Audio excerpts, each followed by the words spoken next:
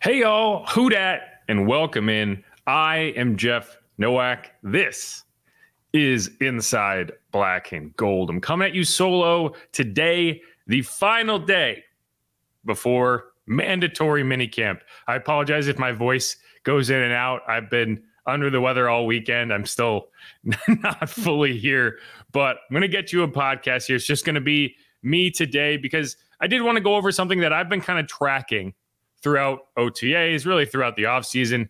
And it is something that until training camp, we won't really get a full answer to. We're not going to get answers to all of them this week. But I did want to break down, kind of project the roster battles, the position battles that we'll be watching, that we will be tracking throughout training camp. Now, it's not all specific positions. Some of these are roles. Some of these are ideas, right? Some of these are kind of projecting what we expect to see in the offense and who's going to do it. But that's what we're going to go with. Now, this first segment, we're going to kind of talk about some of the things that build into minicamp, some of the things we'll be watching for, any drama over contracts, that sort of thing. We're going to talk about in this first segment. Second segment is going to be defensive position battles. Final segment is going to be offensive position battles. So if you are looking for anything specifically related to the offense or defense, feel free to skip ahead. Otherwise, let's talk about minicamp. Now, if you've been following all the action that's been going on in training camp, you will kind of understand that this is pretty much the same thing, right? Like, you're not doing anything crazy during mandatory minicamp that you weren't doing during OTAs. The biggest difference from a media perspective is that we are out there all 3 days. During OTAs, we only got to watch 1 day of practice, so we had to kind of guess what was going on the other days. You know, it's easy to overreact to, hey, this guy had a rough day on Tuesday. We don't know whether he had a bounce back day on Wednesday or Thursday, or, you know, whatever day that we were not out there. So it's been something, it's always something that you have to kind of take with a grain of salt. Like, well, this guy looked fantastic. He could have fallen flat in his face on the other 2 days we weren't there. We just don't know. So that's kind of the benefit of, for us, from the coverage perspective, mandatory minicamp, because you can kind of make determinations over a 3-day period that is really difficult to do in 1 day, particularly for guys like the offensive line that you really just don't get a ton of. And you don't want to spend your whole time staring at the offensive line when you're only out there for one practice. Now, this time, I'll probably take Tuesday and really just hone in completely during team drills on the offensive line, because just an opportunity to do that without missing out on some of the other things. So just something to keep in mind. Now, there are some elements of minicamp that change for the team as well, but the biggest change comes pretty obviously with the name. It's mandatory. Now, you would expect everyone to be there. When we asked Dennis Allen last week, he said he expects 100% attendance. Talked to Marcus Robertson. He said he expects guys like Marshon Lattimore, Paulson Adebo to be there. But this is always the first kind of sign, of concrete sign, when things aren't going well, right? Like, OTAs are not mandatory, so absences don't necessarily indicate a budding issue. They might indicate, hey, I've got family stuff, I've got whatever. That's Nathan Shepard hasn't been there for any of these OTA sessions, and Dennis Allen said it's a family issue. So who knows what that is specifically, but you at least understand that it's not, hey, I don't want to be here, so I'm not showing up, right? Other guys have injury issues, right? We haven't seen Chase Young. We haven't really seen Kool-Aid McKinstry. They're working back from injuries. Jalen Ford, we didn't see for the first OTA sessions, the first 2 OTA sessions, but the third one, he got back on the field, right? So there are reasons where you're like, okay, I'm not going to overreact. I'm not going to jump over a fence here and start saying, oh no, what are we going to do? Because they're probably going to show up. That changes this week. Because if you don't show up for these sessions, there are significant fines on the table. Why wouldn't you show up? It's almost never going to be because of scheduling. It's almost always going to be because, hey, I want a new contract. So for a guy like Paulson Adebo, who we have not seen each of the last 2 weeks, now keep in mind, this is kind of how he operated last year. He went to the first session and we didn't see him again. I believe he missed the second session. I can't recall whether he missed the third session, but it's not unusual for him not to be there. That said, he's the only player on the roster, in my opinion, who should feel like I have earned that next contract already. I shouldn't have to go into a contract year and prove to you that I am worthy of a second contract, because I have played well above my draft slot. He was a third-round pick, right? You look at it and you say, yeah, these guys make a ton of money. Well, a third-round pick doesn't, relative to a regular person, relative to a non-professional athlete, yeah, they make a ton of money. Relative to the amount of work he's put in and relative to his contemporaries at the cornerback position, he's making change. So not unlike CJ a few years ago, where he was a fourth-round pick. He came into that final season and said, hey, I've earned that contract. I shouldn't have to go out there and risk injury in my contract year when you know exactly what I can provide for you, when you know exactly what impact I have on the field. Pay me now. The Saints wouldn't do that. It got awkward. CJ got traded. Now, CJ and Paulson probably couldn't be any more dissimilar to each other in the sense of how they handle things from a media perspective or from just a public speaking perspective. Like, CJ would never shut up about anything, whether it was a good thing, whether it was a bad thing, whether it was something he was excited about, whether it was something he was mad about, couldn't shut up. Paulson is the exact opposite. Like, we don't know what Paulson is thinking a lot of the time. He's a lot more like Marshon in that way, where he kind of keeps to himself. And for that reason, like, if there was budding issues with Paulson, we probably wouldn't know about it. So it's just something to keep in mind when you consider everything that's happening on the field during minicamp. It's something to watch, because I think there was this idea that, hey, there could be some issues with CJ going into that year, but I don't think anyone really realized just how bitter things were getting. And it wasn't until he started, holding out during practices and like getting a pick six and then sprinting into the cooling chamber and never returning, right? It wasn't until we start seeing stuff like that it was like, okay, this is going to be an issue, and he's not going to be willing to play out the final year of his deal without assurances, or at least not willing to do it in a way that is productive for you, because he's going to make sure he's heard. He's going to make sure everyone's aware of it. So I'm not saying that's going to happen with Paulson, but this is where, if it was, we would start to see that. So it's just something to consider. Is there any tension around that contract? Is there any tension around his involvement on the field? We're going to find out. Same thing with Lattimore. I mean, Marshon's not looking at a contract, but does there seem to be tension surrounding, his involvement? I'm not sure we're going to hear from him. I would be surprised if he talks to the media during minicamp. He's required by the CBA to speak to the media during training camp, right? So we will talk to him during training camp, whether he likes it or not. Like, they typically will get everyone in front of the media at least once. And if they don't, then it becomes an issue. So I expect we'll hear from him then. I don't expect to hear from him now, but I just think, he's going to be, all eyes are going to be on Marshon, how he's engaging, how he looks. Does he look like he's in shape? I'm sure he will be. He never is a guy who shows up and you're like, he hasn't been doing the work in the offseason. But I do think that there's a potential for some awkwardness. So we'll find out. Another guy who's going to be there for the first time this offseason is Alvin Kamara. And while I don't anticipate the same level of, okay, are we worried that this isn't going well, I do think there's going to be a lot to watch with Alvin, because we've seen this offense kind of flow and work with all the motion, with all the pre-snap stuff with some of these other guys. But a lot of that is going to be with Alvin Kamara as a focal point. One of the reasons that I haven't taken a ton of time and really dove into, well, how does this offense look, is because he's going to be such a massive part of that offensive attack that I just don't know if you've been showing a lot of it in terms of what you've been installing that when he's not there, right? So I just watching him operate and watching some of the things they're going to do with him is going to be something that's fun during this OTA or this mini camp that we haven't really had in the past. We haven't really had because the offense was the same every year. We knew what to expect for Alvin. We knew what his action in the offense was going to look like. We really don't know that this time around.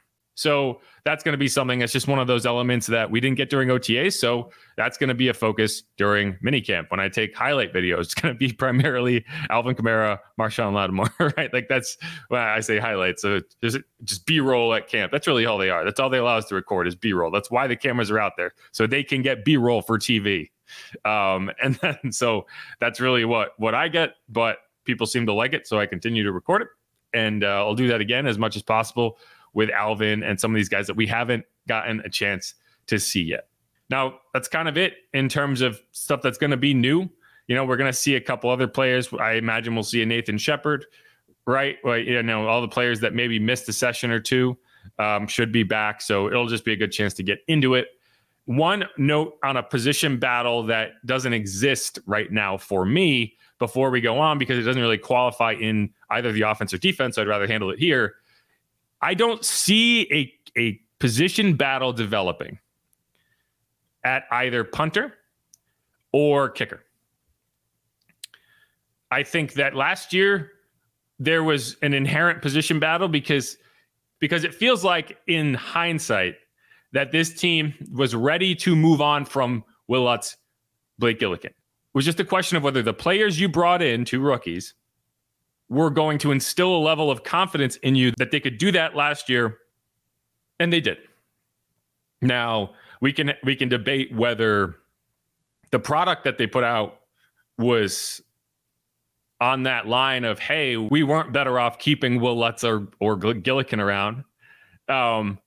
But I do think that, like, the idea that you're going to come into this camp and you're going to do the same thing again, I don't think that's the case. I think the inverse of that is true. In last year, it was an inherent competition, and the competition was really, okay, are Blake and Lou good enough to unseat those guys, right? And the answer was yes, they were good enough, at least in the eyes of the coaches.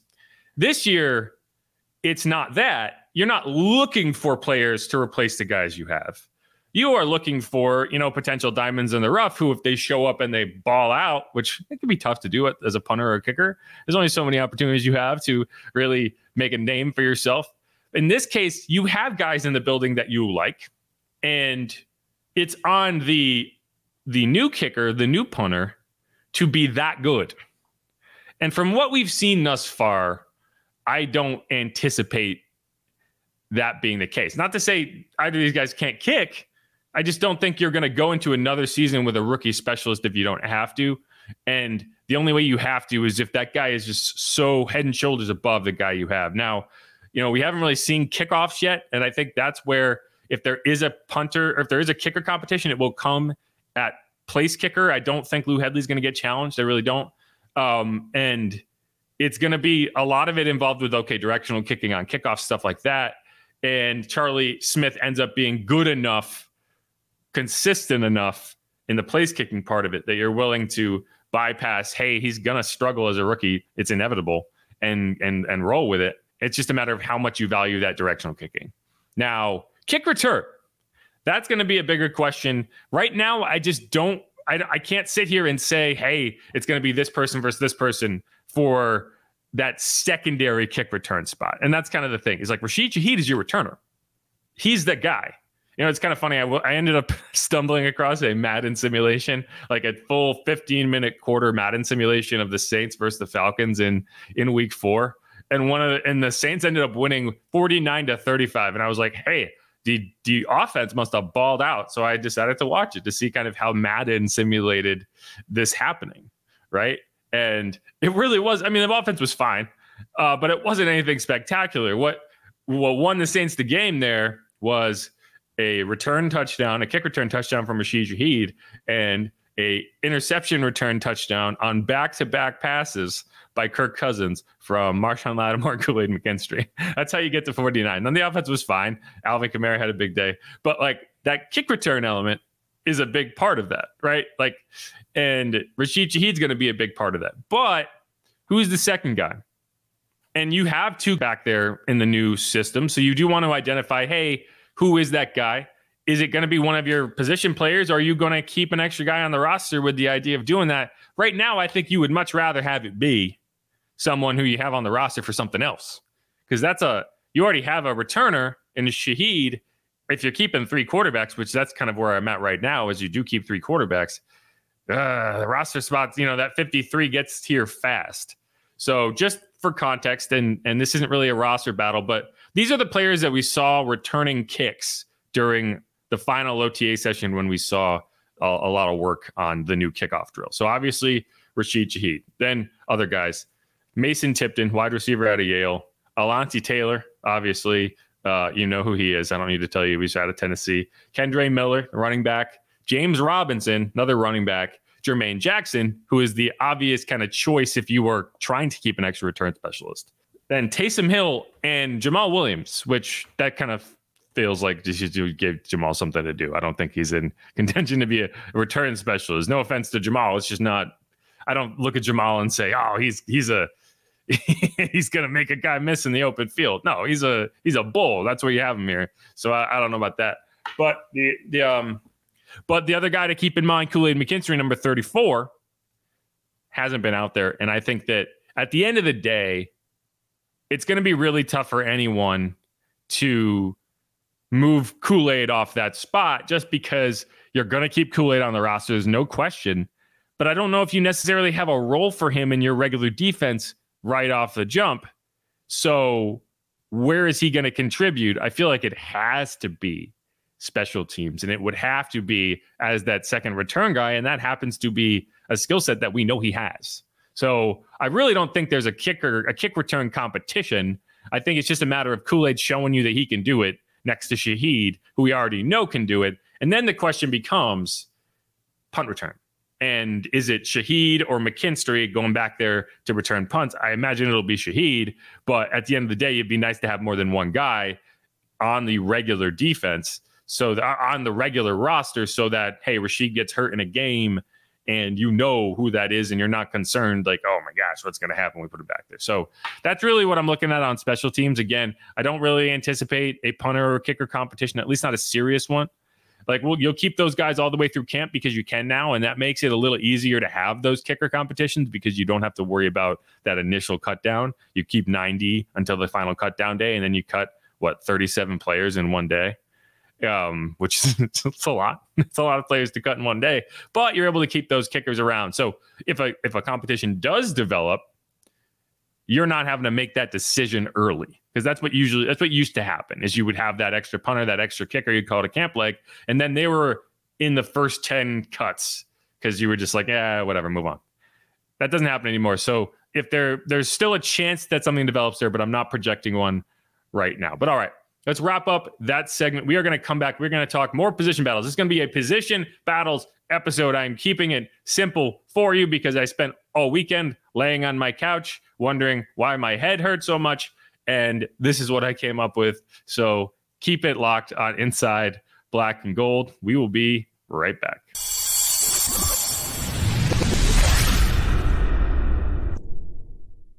And we're back on Inside Black and Gold. My voice has held up thus far. We will see how that goes. Got a little more bass than usual. Probably better for you. Probably better for the listener that I don't have this kind of nasally Ray Romano voice for once. But hey, I'll take being healthy over sounding more traditional on the radio. Anyway, we are continuing on this podcast episode, breaking down the position battles, or at least projecting what we anticipate to be something of a position battle. Now, on defense, it's tough because I'm not just going to say, oh, the position battle on the defensive line is this, and kind of just keep it vague. You have to kind of look at more granular spots on the defense, right? Now, I look at linebacker as one of the real position battles for starting jobs. And there's not that many every year. There's only a handful of positions that you say, okay, I don't know who the starter is right now, and we're going to determine that in camp, right? Now, sometimes there's an entrenched guy, and you'll see a player really kind of make a name for himself and push him. And that's always kind of the inherent competition that exists. But like, I'm not going to tell you that, oh, Cam Jordan's fighting for his job, right? Carl Granderson's fighting for his job. Marshon Lattimore's fighting for his job. Their jobs are theirs.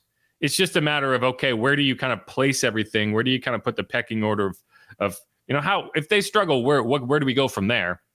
And so you're going to see that. But at linebacker, I genuinely think Pete Werner is getting pushed for his job by Willie Gay. Now, you're keeping both. Like, Willie Gay's on this roster. It's just a question of how you choose to use him. I think you're going to have a lot more base personnel than maybe you saw in the past because you have better athletes and you can really roll out that 3 linebacker look where you feel like Willie can cover.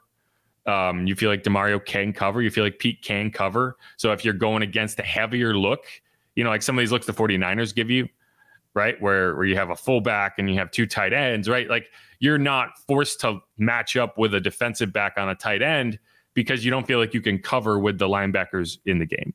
And that's kind of where the game has shifted. That said, I do think that Pete and Willie are going to be competing for that will linebacker spot. And it's not outside the realm of possibility that Willie takes that. He's a veteran player. He's won back-to-back Super Bowls. Like, he understands how to play in those big moments.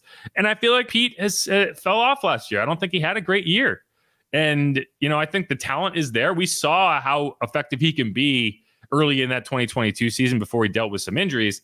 Just don't think he ever got back to that last year. And so, I hope that Willie being around at all can kind of light that fire under him, and we'll see that. That said, it's one of my top position battles to watch. It's going to be Willie Gay versus Pete Werner in those will linebacker reps. Like, not the base reps, although I think the alignment in those base reps will be telling. It's just mainly going to be, okay, when you have a nickel corner on the field, who's standing next to DeMario, right? And how are you utilizing that? And so that's my first one. The next, it's not really a competition, but it is a big question to me because we've had to answer it each of the last 2 years and figure it out. Who is the CB3 and or the slot corner, right? Because I think between Alontae Taylor and Kool-Aid McKinstry, you're going to have one be that backup outside corner and one be the starting slot corner. I don't anticipate that Kool-Aid's going to walk in year one and be head and shoulders the better slot corner, so that if you do have both Marshon and Paulson, that you would put him in there instead of Alontae Taylor. But I do think he's going to push Alontae in that role. I think you're going to see what you have there. And it's most likely going to be that the outside backup corner, the Ike Yadam of last year, is going to be Kool-Aid McKinstry. But I do think that's, again, it's not really a competition per se, but that's going to be something that you have to establish during training camp. Now, we're not going to see Kool-Aid during team drills in mandatory minicamp. That's what Dennis Allen told me last week. So that's really something we're going to have to push to training camp to get a good idea. And it's really more of a question of how do you deploy Kool-Aid? Like, what are his reps? Where are you putting him for his reps? How much is he getting on the outside? How much is he getting on the inside? What team is he lining up with? Is he behind Ugo Amadi and Will Harris on the inside, or does he get the second team reps to start? Or heck, maybe even the first team reps at some point as you go. That's just going to be something to watch. Moving on, another position battle per se. And it's, again, the defense is tough because you really kind of got to see it's a rotation a lot of the time. It's not just one player.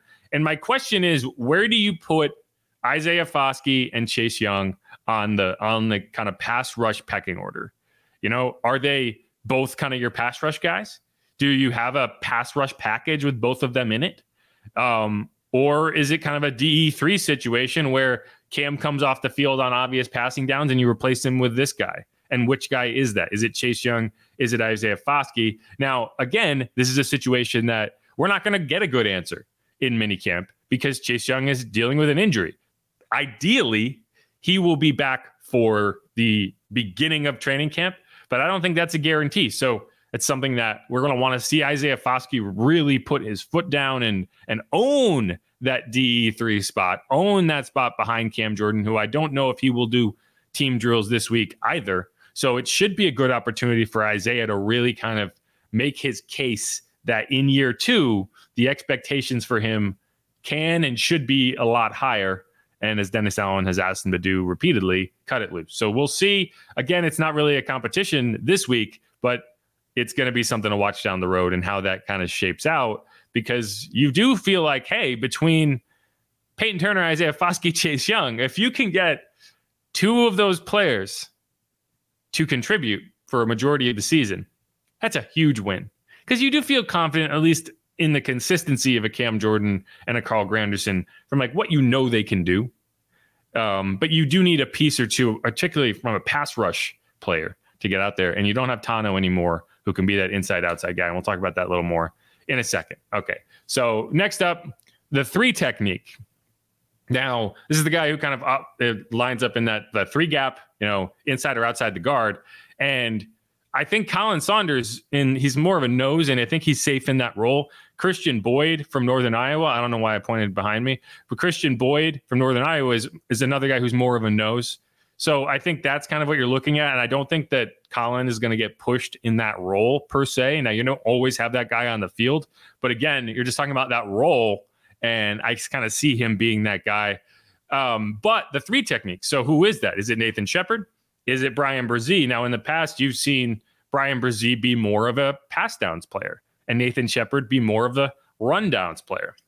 So to me, the competition is not necessarily Bresee in that role that he already had. We know he's going to have that role. He's going to be pass downs defensive tackle who you can really kind of look at and say, hey, get some pressure on that guy, make his life miserable from the interior. And particularly in matchups with slower footed quarterbacks, that type of pressure, even a guy like Baker Mayfield, that pressure just ate him up in that week 17 matchup last year.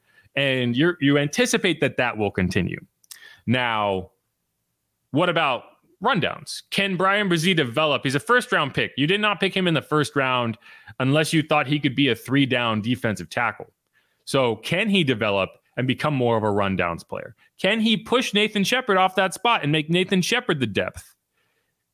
And you keep Bresee on the field as much as possible. That's the question. And that's what I'm going to want to see from both of those guys. And we haven't seen Nathan Shepard yet. Again, I expect him to be there for minicamp.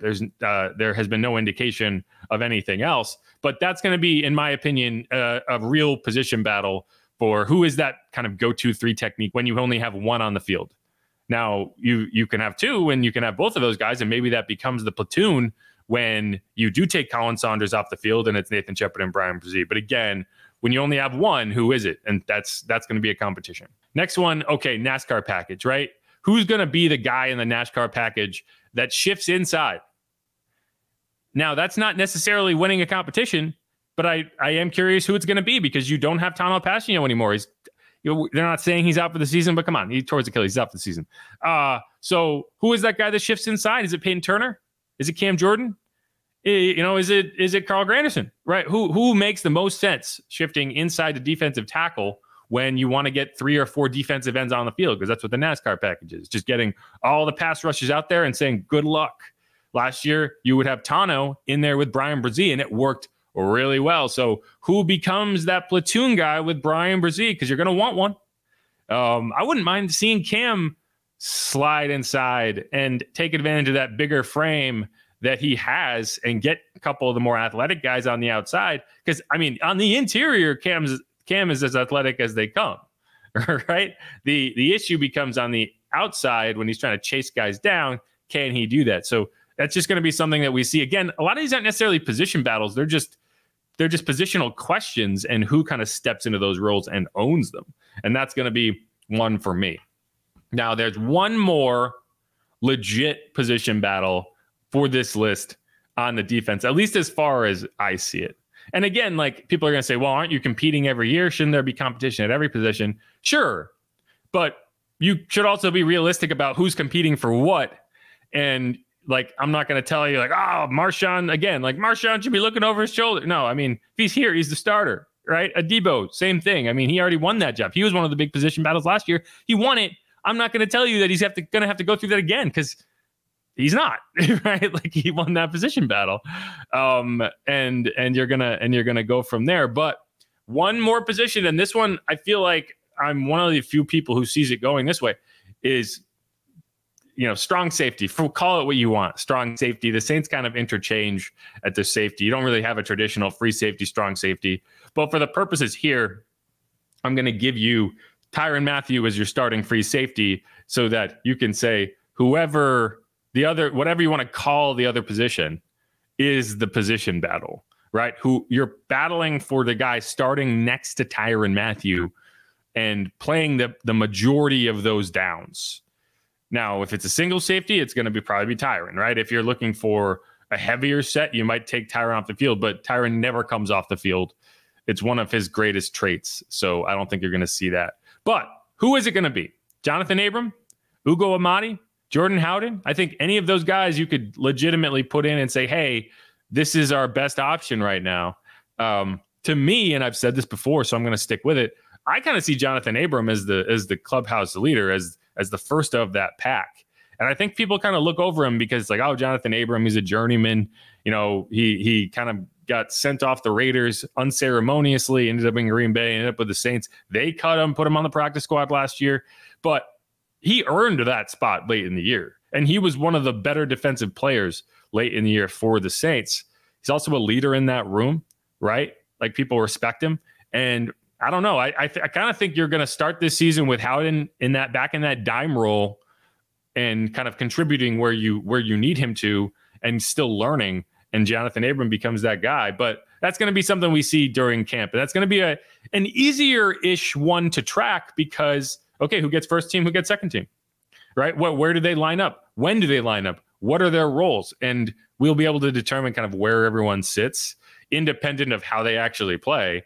And that's one of the nice things about these early practices. So we can just kind of we can project whatever we want, but from a tracking perspective, like, we just get a good idea of, okay, these are the people who line up with the ones, people who line up with the twos, so on and so forth. And that way, when camp gets here, if it changed and it's not because of injury, it's not because of whatever, then you get an idea. And that's what you see throughout camp. Now, sometimes you have to be careful about that because if so-and-so lines up with the ones on Tuesday and then doesn't line up with the ones on Wednesday, it's not necessarily a sign that he got passed over in that role. It could just be they're alternating because it is a true position battle. That's what we saw with Alontae Taylor and Paulson Adebo. One day you had one with the ones, the next day you had the other one with the ones, and you kind of graded based off that. So you do need kind of a range, and that's part of the reason that one practice a week isn't really it can be difficult to make determinations of. But that's the last one I have. If you have other ones on defense, make sure to throw them in the comments. I was on the fence about a few positions, but it's just tough because we don't have a lot of the answers we need right now. And I'm going to do a more established position battle episode as we get closer to training camp, because a lot of the answers we get coming out of this week of practice will inform those position battle conversations. But for now, that's what I'm looking at. And you're talking about Willie Gay versus Pete Werner. Who's the CB3 and who's in the slot between Alontae Taylor, Kool-Aid, and McKinstry? We won't really get that answer because Kool-Aid won't be out there this week, but he should be out there for camp. And we should see him working in individual drills. Who's kind of the third rung on the ladder in terms of defensive end snaps? Is it going to be Isaiah Foskey? Is it going to be Chase Young? Heck, is it going to be Peyton Turner, who is healthy right now? And we'll have to see. 3 technique, Nathan Shepard, Brian Brzee. We'll find out. Who's the NASCAR package? Like, who is in that package? Who shifts inside? Who becomes that kind of speed rush on the outside? And then strong safety, whatever you want to call it. Jonathan Abram, Jordan Howden, Ugo Amadi, option X that we don't really see right now, a UDFA. Do any UDFAs kind of insert themselves in the conversation? We'll find out. But all right, that's going to wrap up that segment. We went through the defense. We've already talked about special teams. So what is left? Offensive position battles. Yeah, the ones that really make the money, the positions that everyone's here to talk about, because when we talk about OTAs, for whatever reason, a lot of the time it feels like we are talking about the offense going against the defense on another team. And it's just because it's fun. The offense is fun to watch, but it can be tough at times because, it's like, oh, what a great play by the offense. But then it's like, oh, wait, or was it a bad play by the defense? Because both of them are the Saints. Oh, what a great play by the defense. Or was it just a terrible throw by the quarterback? Because both of them are the Saints. That becomes tough, but we'll figure it out. Either way, yes, we are going to talk about quarterbacks in the next segment. Stick around. I'm Jeff Nowak. This is Inside Black and Gold. We'll be right back.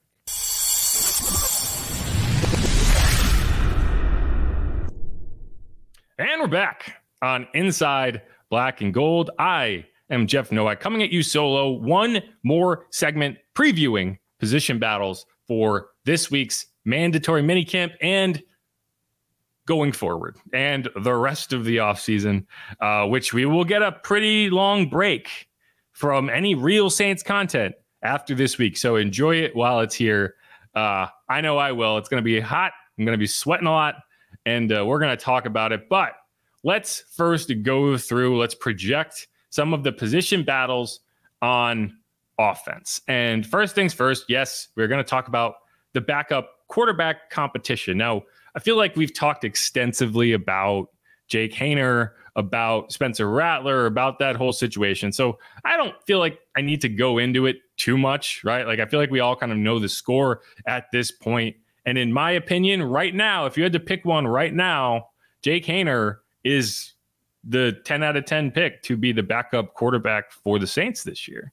I don't think either is really in contention to even consider starting. Like, that's, I know we're going to hear from people like, wow, why do we talk about these two exclusively in the backup conversation? So that was a fly. And it's because they are. That's just where we are, right? Like, we just be realistic about what we're talking about, and that's the backup conversation. That said, I don't really look at this week as a competition between those two guys. I look at this week as a competition between those two guys and themselves. Jake Haener is going out there looking to prove and solidify his own standing as this guy can be our backup quarterback, right? Like, that's what he's doing. He's not going out there and going shot for shot with Spencer Rattler. That's not what he's out there to do. He's competing against himself because in my opinion, right now, the only way he loses that backup job at this point is by looking like a guy who can't be a backup at the NFL level. So it's on him to just kind of maintain. Spencer, his competition is to prove that he's a guy you need to keep on the roster, right? To not look like a guy who has no business being at the NFL level. And once you can do that, then we can talk about a competition. There's a chance we get to that point in training camp. Right now, this is not a competition between those two guys. That said, like, these guys are going to be talked about in a competition all offseason. So for those purposes, I will have them here.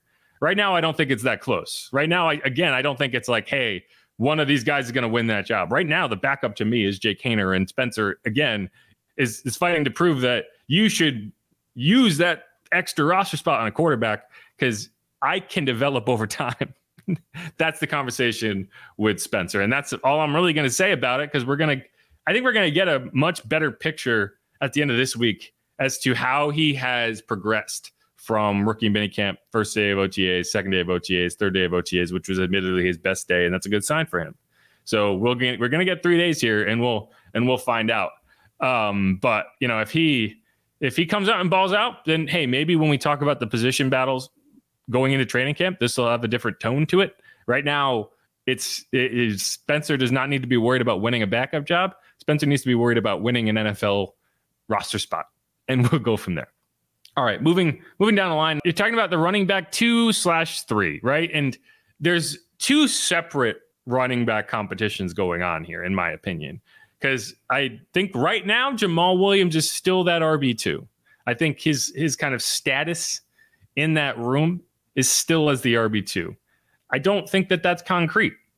I think that he's going to have to solidify that. He's going to have to earn that, and we'll see. He has looked solid through OTAs. Like, there haven't been any red flags as far as I can tell. You know, he's still nerding out to Pokemon and doing all this thing. He's still that guy.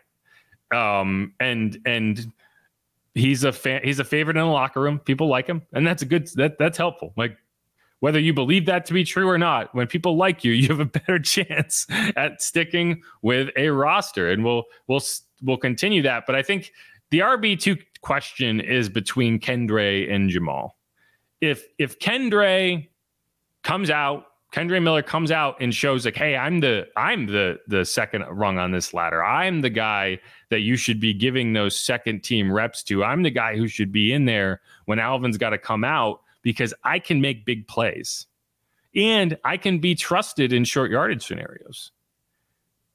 Then I think you get into a different conversation with Jamal, because I don't think you keep Jamal as your RB3. I think you're paying him too much to be your RB3. So that's kind of a question there for me. Right now, I'd give the edge to Jamal just because we haven't really seen much out of Kendra. And I just think that there's consistency issues there that the coaching staff is not thrilled with. And he's going to have to do a lot to earn that spot. Either way, that's going to be a competition to me. Like, that's a legitimate competition in the sense that, hey, if Kendra comes in and balls out, particularly in the preseason games, who knows? Like, it can be tough to gauge a running back based on practices without pads, and that's what we've had thus far. As we're going to have this week. So I don't know if we're going to see anything that's going to tell you like concrete one way or the other. Is like, oh, this is the guy. But it's going to be a competition we watch. Next, RB3/4. The questions are twofold. How many running backs do you keep? And based on the answer to that question, who are they? Now, I would be surprised if you keep more than 3 just because Taysom is kind of operating as a fullback anyway.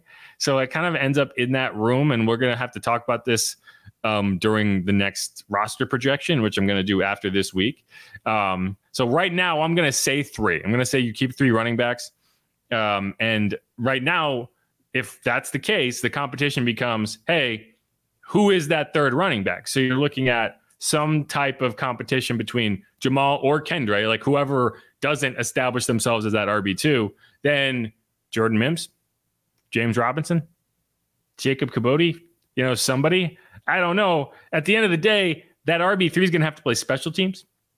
So it's a tougher competition to gauge. It's a tougher competition to look at and say, well, that's the third best running back because he's not going to get on the field.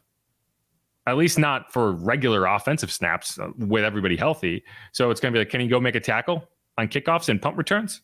Because that's why Dwayne Washington was here all those years. It wasn't because they really felt like he could run a screen.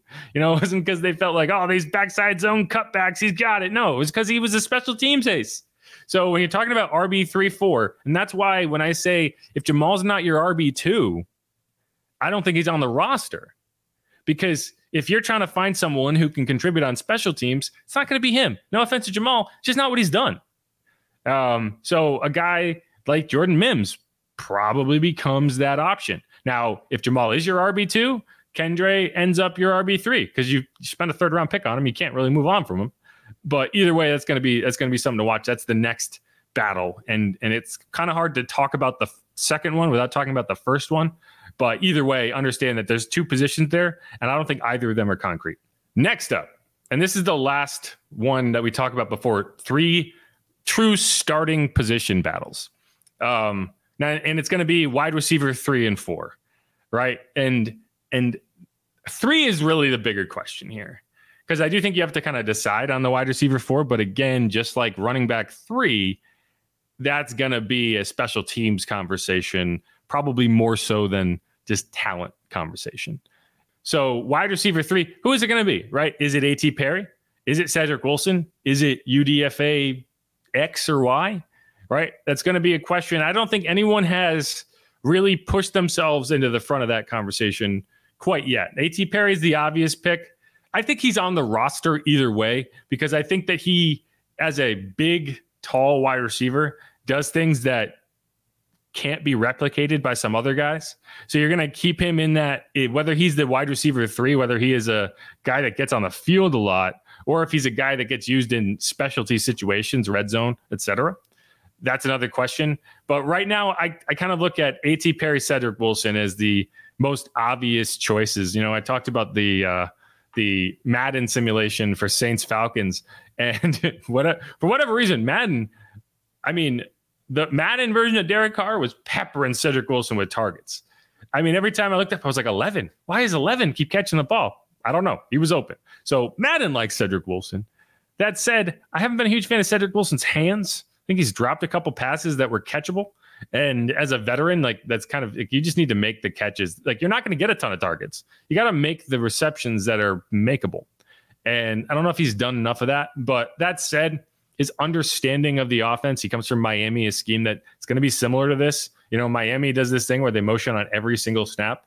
And I think the Saints are going to get pretty close to that. I don't know if they'll motion on every snap, but I think you're going to motion a lot. And there's going to be a lot of things that he just kind of understands that other guys are going to have to learn. And so that's going to give him an advantage.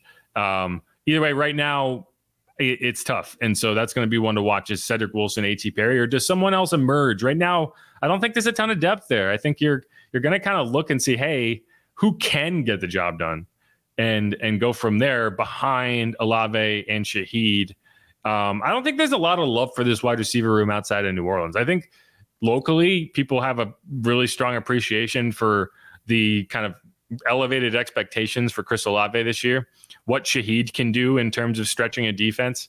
But I think outside of New Orleans, everyone's like, really, that's your wide receiver room? So we'll see how that goes. But I do think if A.T. Perry can kind of step into that role and you have that really, really strong young core of receivers, I feel good about it. 2 third-year players and a second-year player kind of coming into their own. We'll see. But for now, let's move on. Now, the next 3 positions are starting positions. Not particularly exciting ones, but important ones nonetheless. And they all land on the offensive line. Now, one of them is a split offensive lineman, and it's the tight end position.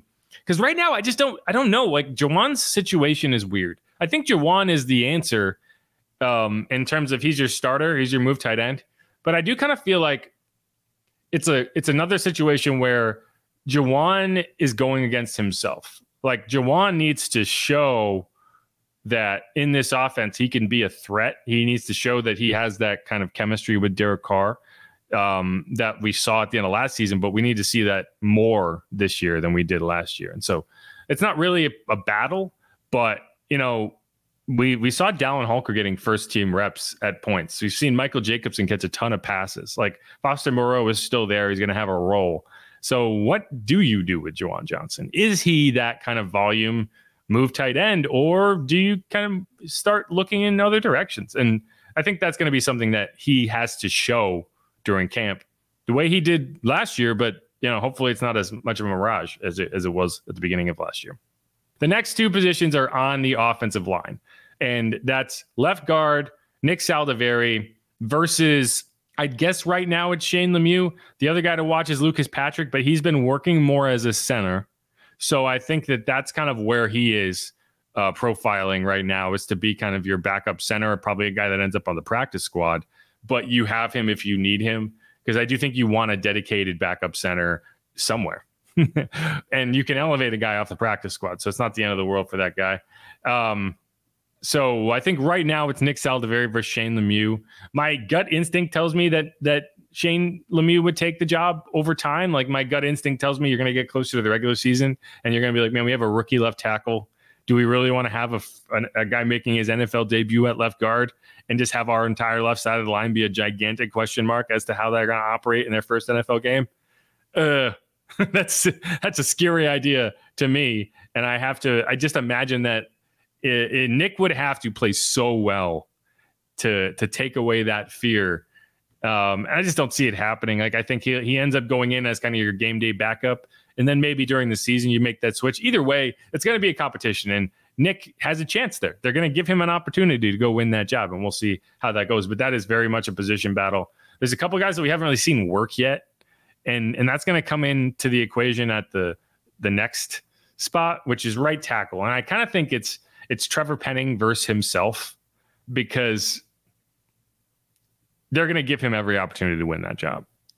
And I've said this a few times, it's kind of a cop-out, but I don't know who your backup right tackle is. It's probably Landon Young. Is your backup starting right tackle. Oli Udoh is a guy that we really haven't seen work yet. I think, he's a guy that was signed from the Vikings, right? He's the guy that Clint Kubiak knows. So there should be some confidence there in terms of what he's going to be able to do. When we asked Dennis Allen if he's a guard or a tackle, he kind of talked about how they feel like he can play both positions. So we don't really know. Maybe he factors in to the left guard conversation. Maybe he factors in to the right tackle conversation. Maybe he factors in to the left tackle conversation as a backup, or even a swing tackle who can play both sides. We don't know, but that's going to be something we watch. He's clearly coming back from some kind of injury, but this team wants Trevor Penning to be their starting right tackle, as they should. Like, they need to get value out of that pick if they can. And so that's going to be the question is, can you trust Trevor Penning at right tackle? Can you? Because if you can, he's going to have that job. If you can't, you have to be able to pivot. And so it's less a competition between Trevor Penning and another person. And it's more a competition between Trevor Penning and himself, and then everyone else who wants to establish themselves as that starter if they have to pivot out of the Trevor Penning conversation.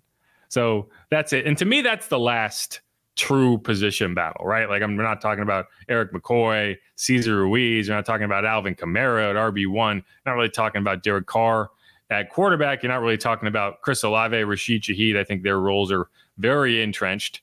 So that's what you have. And so, again, you're talking about the backup QB competition. Again, like I said, right now, I think it's more both guys are competing against themselves. The running back 2 spot with Jamal and Kendre, the running back 3 spot with whoever doesn't win that job. And then guys like Jordan Mims, James Robinson, maybe Jacob Kubota. Wide receiver 3, we're talking about A.T. Perry, Cedric Wilson, or player to be named later. Left guard, Sal DeVeri versus Shane Lemieux or Lucas Patrick. Right tackle, Trevor Penning. Can he be that guy? Or do you have to go with an Oli Udoh, a Landon Young, something like that? Or tight end, again, Jawan, prove that you are that guy. That's the competition that you have. But all right, that's it. Those are the position battles we are previewing heading into minicamp. Starts on Tuesday, ends on Thursday. 3 straight days of practices. We will be out there for all 3 of them.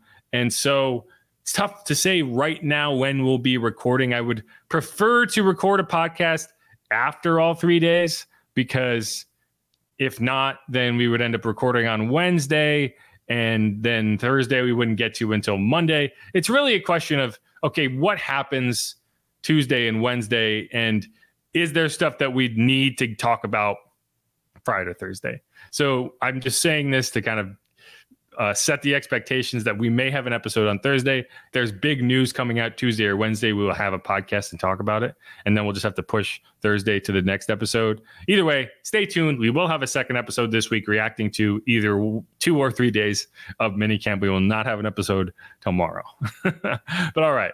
Thank you, everyone, for watching. I'm Jeff Nowak. This is Inside Black and Gold. Hopefully my voice recovers by the next time we record, but if not, who dat? Go Saints. Be easy, y'all. Peace.